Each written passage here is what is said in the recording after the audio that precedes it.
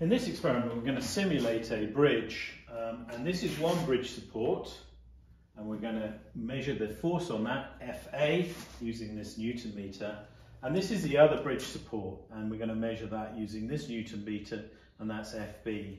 I'm going to hang a weight on the ruler, and I'm going to move it from this end to this end. So the distance away from Fa is going to be the measured, and that's the distance d, and that's going to be 0, 20, 40, 60, 80, 100. So all I'm going to do is I'm going to hang the ruler on here, and I'm going to measure the force. So the force on this Newton meter at this point is 10 newtons, and this one is 0.1. And remember, it's supporting the weight of the ruler, so although all of the weight is really being supported by this Newton meter at the moment, this has to support the weight of the ruler as well.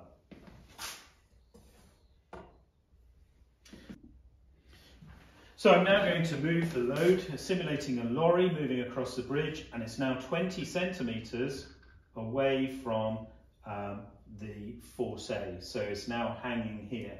So I have a force on this end of about 8 newtons. So Fa is now 8 newtons, and the force at this end is about 2 newtons.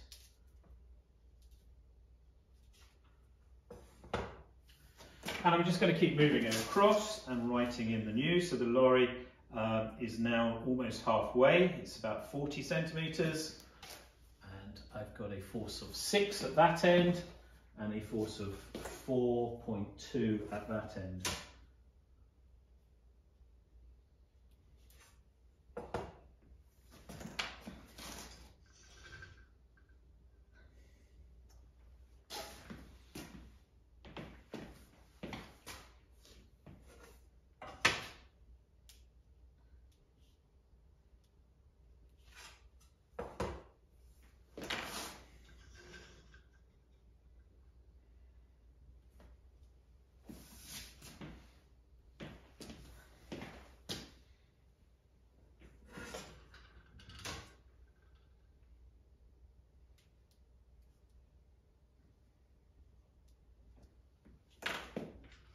And then finally, right at the end again,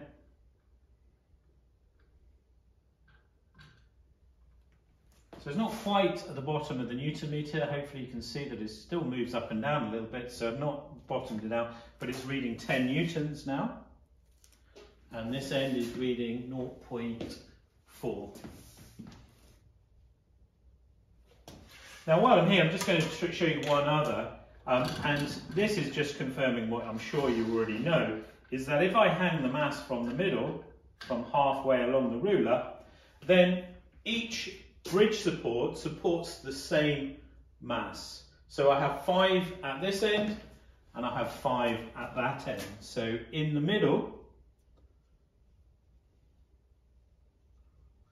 Fa is equal to Fb, which is equal to 5 newtons. Okay, so that is the results.